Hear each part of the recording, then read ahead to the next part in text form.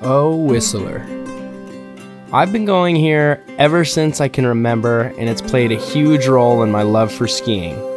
This place provides endless things to do on and off the mountain, along with some of the best terrain in North America. Whether it's skiing, hiking, biking, ziplining, snowmobiling, or partying, get ready for a smorgasbord of fun.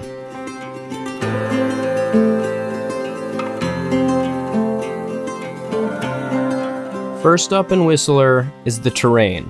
As North America's largest ski resort, Whistler's terrain is big.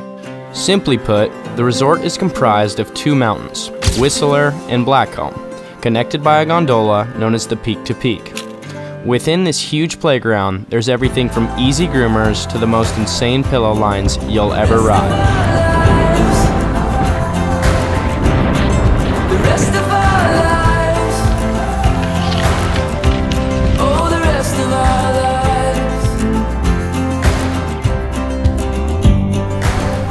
After your day of skiing, you better head on down to the villages.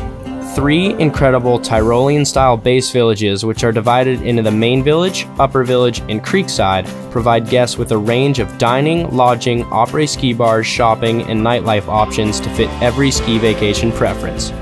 Above all, the main Whistler village is the place to be for post-skiing revelry that lasts from last chair to last call.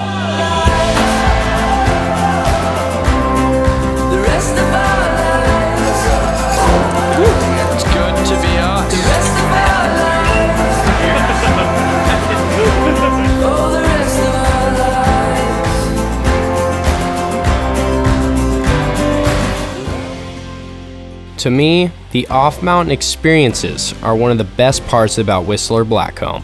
It's so diverse. You have snowmobiling, zip trek, eco tour, ziplining, the Olympic Park activities such as Nordic skiing, snowshoeing, tobogganing, biathlon, bobsled, and much more, all right there at your fingertips. Plus, the beautiful city of Vancouver is within a short 2-hour drive. That was nuts. To me, Whistler Blackcomb is for the person who's a skier among many other things. The skiing is beyond world class and immense, but you'll especially love this resort if you have an adventurous spirit to go explore all the incredible off-mountain activities and amazing village amenities unique to Whistler Blackcomb.